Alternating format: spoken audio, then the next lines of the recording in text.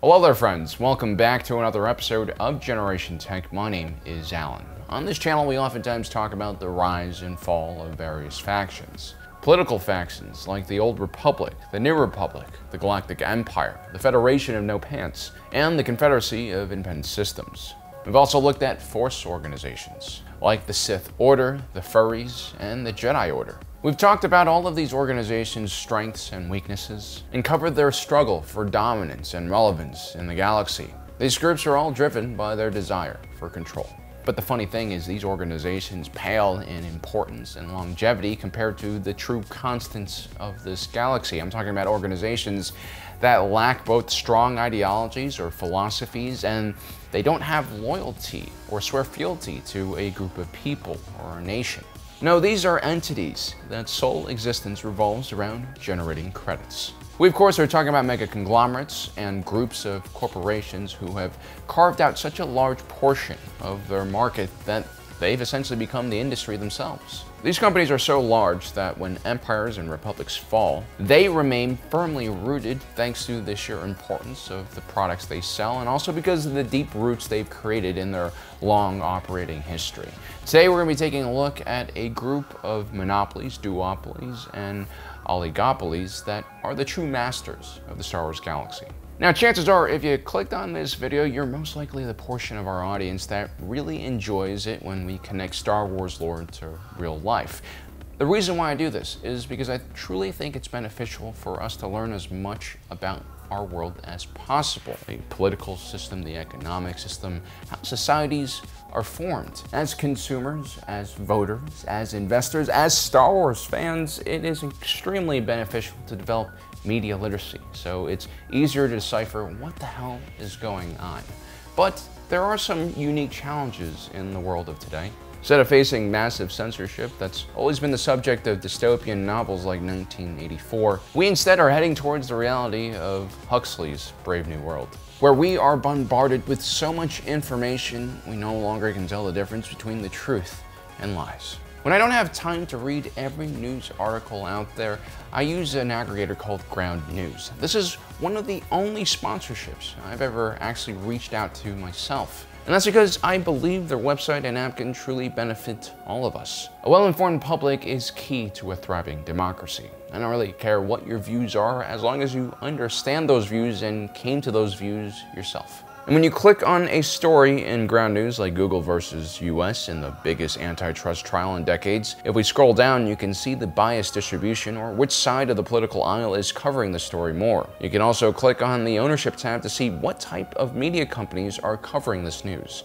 You can compare headlines with convenient tags besides every source to show you who owns it, whether they have a political bent, and how reliable they are. I typically have a rotation of left-leaning, center-leaning, and right-leaning news outlets I like to go to, but even then, sometimes I find myself leaning too much to one side or another. Ground News actually has a built-in feature called My News Bias. It can show you what your reading habits are like, who your top news sources are, and whether you're getting a diverse perspective of what's going on in the world.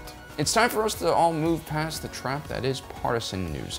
Neither side of the political divide has a monopoly over the truth or all of the solutions. It's always beneficial to see what both sides has to offer before making a choice. You can use Ground News for free, but to get access to all those advanced features, including My News Bias, you need to subscribe. And right now, if you guys click on the link in our description, ground.news/GenerationTech, you can get 30% off of their Advantage plan. Thank you for your patience. Now let's talk about some monopolies. Well, actually, speaking of monopolies, did you know in the United States over 90% of our media industry is controlled by just 6 different companies? That'd be more of an oligopoly than a monopoly, but yeah, kinda sucks.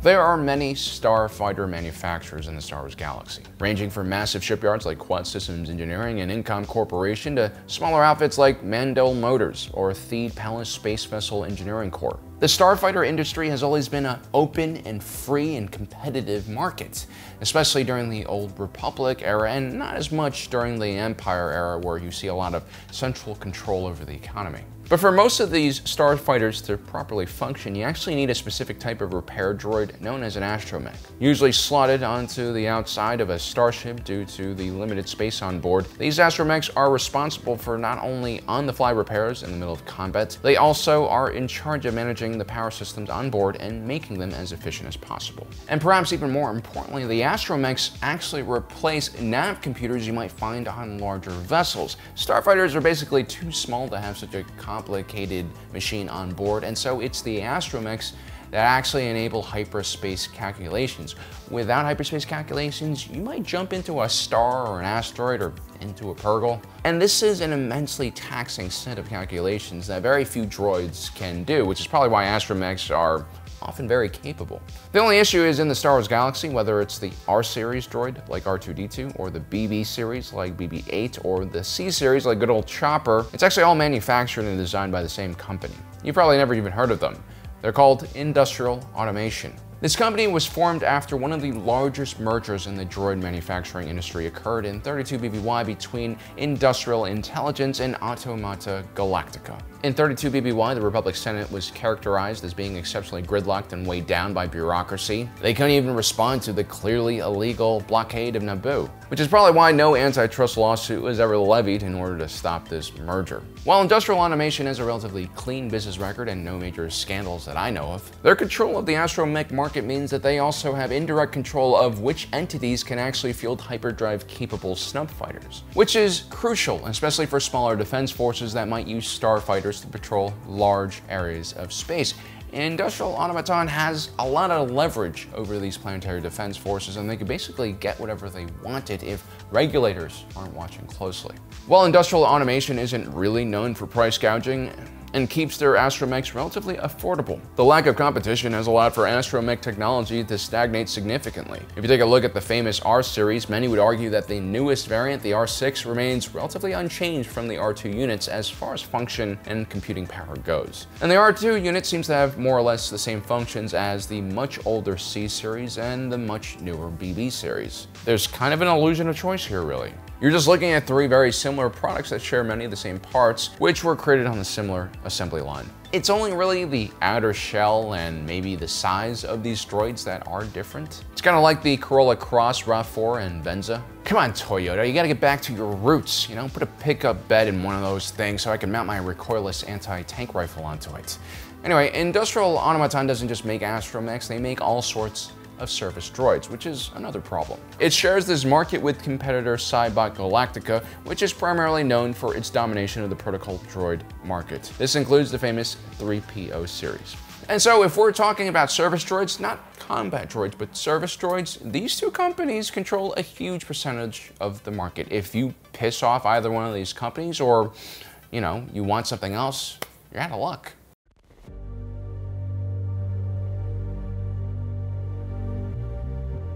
In Star Wars, most companies that sell physical items to consumers still are vertically integrated. That means they design their own products, they manufacture them, and they also sell them.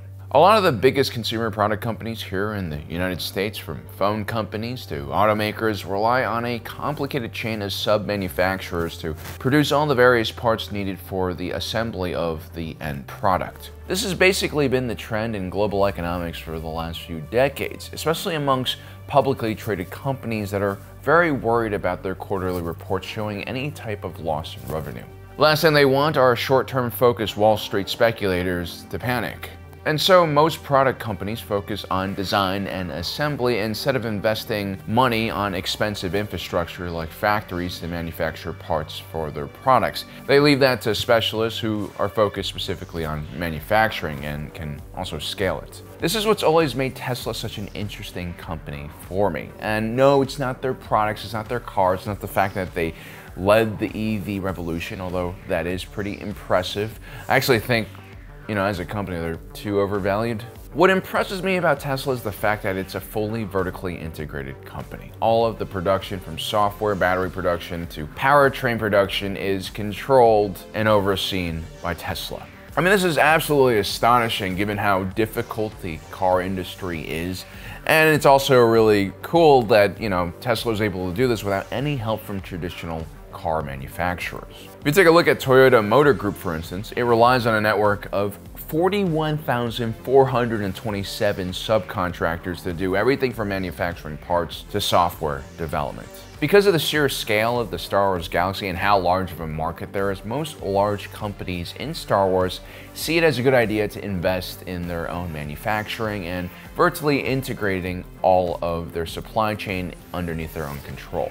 One of the advantages of vertically integrating your company is that you have more control over the product costs, and you also cut out any potential middleman who might be price gouging. You also have a lot more control over your own supply chain, and so it's less vulnerable to competitors, to politics, or conflict. But what makes the Star Wars galaxy so interesting is not only are these large companies vertically integrated, they oftentimes band together into large commerce guilds or unions, and they're able to wield massive amounts of political and economic power. One of these entities was known as the Techno Union. Now, in the old days, commerce guilds were formed to create a certain standard of quality in a profession. For instance, you have a commerce guild for shoemakers, and so they would set standards on what kind of materials you would use for the shoes and what kind of quality you would use for the shoes, maybe how much you pay the people who work in the shops as well.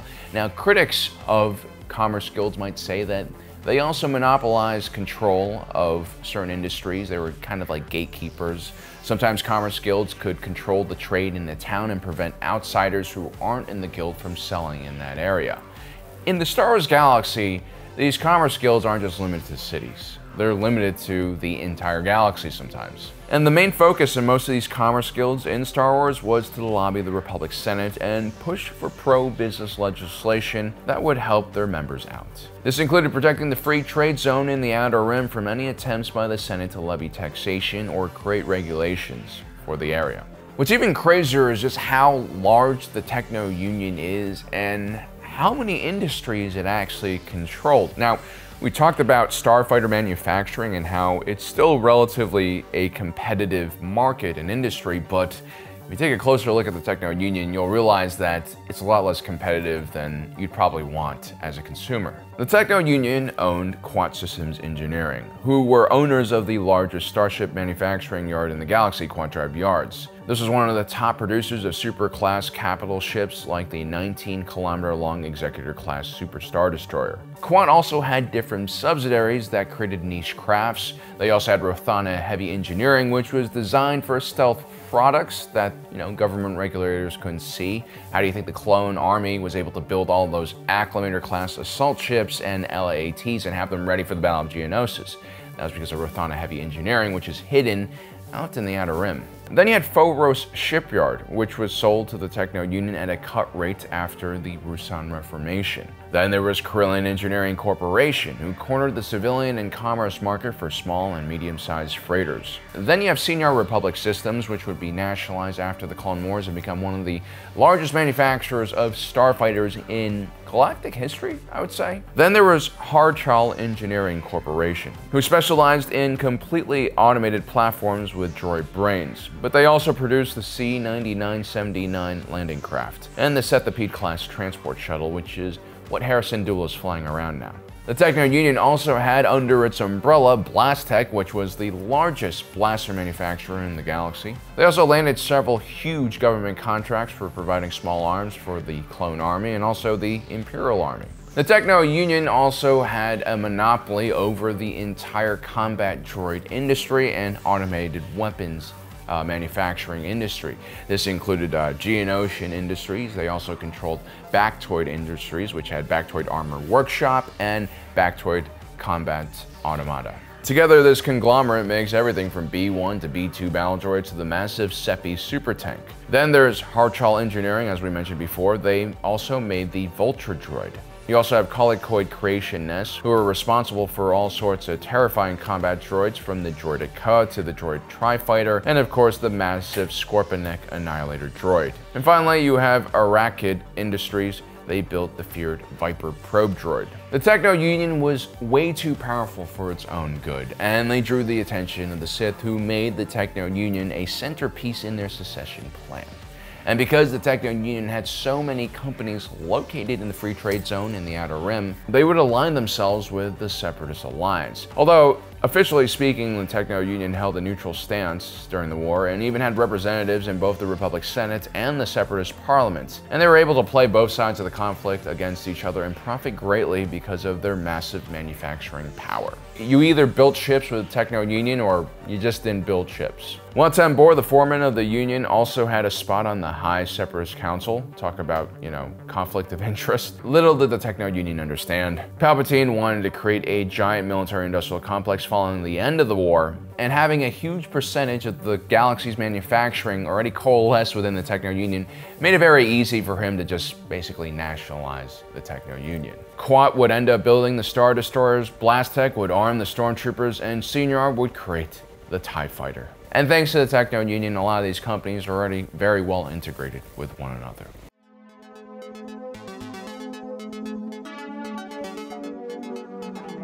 Prior to the Clone Wars, the Republic didn't actually have a Federal Reserve. This meant that they didn't have the ability to introduce more credits into the system. They couldn't adjust interest rates to fight inflation or maybe encourage more investment. Now, Palpatine was smart enough to understand that only by seizing the banks could he truly begin to have more flexibility when it came to funding his massive projects. At the time, the Intergalactic Banking Clan was technically also a commerce guild, like the Techno-Union, except they focused on acquiring assets in the banking sector. The IGBC were the ones who printed the credits, they were the ones who decided what the interest rates were, and they kind of functioned like a cartel, a financial cartel, and they really did manage to steer the economy in a direction that was highly beneficial for them. They weren't politically motivated like some say the Federal Reserve is. Instead, they were just 100% capital focused, which in my opinion is far worse. During the Clone Wars, the IGBC, like the Techno-Union, was far too large to be pressurized to just service one side of the war. And so the banking clan maintained good relationships with both governments and funded both militaries. Yeah, I know, it's kind of crazy. IGBC Chairman Sandhill, like Wat Tambor, sat on the High Separatist Council, and during the war, the IGBC actually started showing favoritism to the Separatists by giving the Republic exorbitantly high interest rates to continue funding the Clone War. But by the end of the war, the IGBC was close to bankruptcy because, surprise, when you decide to fund both sides of a conflict, one side eventually is going to default if they lose. It was just, they didn't stress test their bank. I guess they didn't have any regulations. I don't know. Eventually, things caught up with the IGBC, especially after their entire board was killed by a Sith Lord, and their predatory lending practices were revealed to the wider galaxy, and a small military skirmish occurred near their headquarters. It was clear that the IGBC could no longer handle being the major financial power in the galaxy, so Palpatine did him a favor and he nationalized IGBC, creating his own Federal Reserve.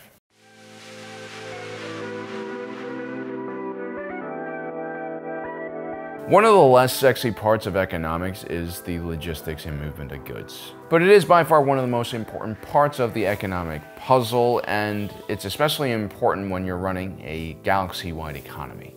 Now, thanks to the Ruusan Reformation and the 1,000 years of peace that followed it, the galaxy was experiencing an unprecedented era of peace. This even extended to some pockets of the Outer Rim. And so as a result, this allowed planets like Mandalore to thrive despite its surface essentially being a wasteland. And this was thanks to cheap and reliable food shipments and other trade products. The galactic supply chain had matured to such an extent that planets like Ryloth were able to sustain much larger and vibrant populations than in earlier periods, where most trade happened at the system or sector level. And so a lot of planets started depending on off-world shipments for very basic goods instead of creating some type of food security or other type of resilience on their own planet. And so when the Clone Wars occurred, disaster struck as trade routes began to close down everywhere. And at the heart of this conflict was this free trade zone created by the Republic. The idea was to get rid of all taxation in the Outer Rim and entice large corporations to invest capital in these areas. If they can build factories, that gives people jobs, and they'll probably need security to protect that factory and also build new infrastructure to support all of the shipments on and off world. This was usually a government job, but private entities were more than happy to step in. Now, the Trade Federation had started out as a group of concerned shipping companies who were focused on mediating disputes between different shipping firms. They also made sure larger shipping companies couldn't dominate important trade routes, and this basically really helped a lot of these smaller and medium-sized shipping companies. And so for a while, the Trade Federation was seen as a very positive entity. But eventually, the Trade Federation evolved into a massive shipping conglomerate on their own and started dominating all those major trade routes in the galaxy they used to protect, especially the ones that flowed from the core regions to the Outer Rim and vice versa. It was in the Outer Rim where labor costs were low and raw materials were mined and processed, and then manufactured into goods or components that would be assembled in the core. The core was where all the money was, but a lot of the manufacturing in the core was just too expensive and had started dying off. And so most industry in the core was service related. The Trade Federation could easily exert pressure to anywhere in the galaxy simply by changing prices for basic shipments. The Trade Federation controlled almost 100% of all goods entering the Outer Rim territories, and they would price gouge the heck out of those shipments, making it incredibly hard for Outer Rim citizens to live a good life, and many of them would actually become indentured servants for the various corporations that operated out there. The Trade Federation eventually grew to such an extent that in the years leading up to the Clone Wars, they could basically do whatever they wanted, not just raise the price for shipping, by literally blockading entire planets until they got what they wanted. The Trade Federation was so powerful in the Outer Rim that it had godlike abilities. It starved entire planets, it destroyed its competitors and smaller companies. But like the IGBC and like the Techno Union, the Trade Federation would eventually be dissolved after the murder of its leader, Viceroy Nute Gunray, by the Sith. Whatever remained of the company afterwards would be nationalized by the Empire. So there you have it, guys. Those are 4 examples of how either a single corporation or multiple corporations killed competition in an entire industry. Now, I do have to say there are some positive things to monopolies. Nothing is completely black and white. If run properly, monopolies can keep pricing consistent and reliable for consumers. And through economy of scale, these organizations can also easily make enough money for investment in further technology and innovation. While most monopolies kill competition and hurt the consumer eventually, we do have to look at every situation on a case-by-case scenario. Some monopolies are more evil than others. Some monopolies might actually have some benefits to them. Well, guys, I hope you enjoyed today's video. Don't forget to subscribe and hit that notification button down below so you don't miss out on the rest of our awesome content. As usual, my name is Alan, reminding you that my allegiance is to the Republic, to democracy.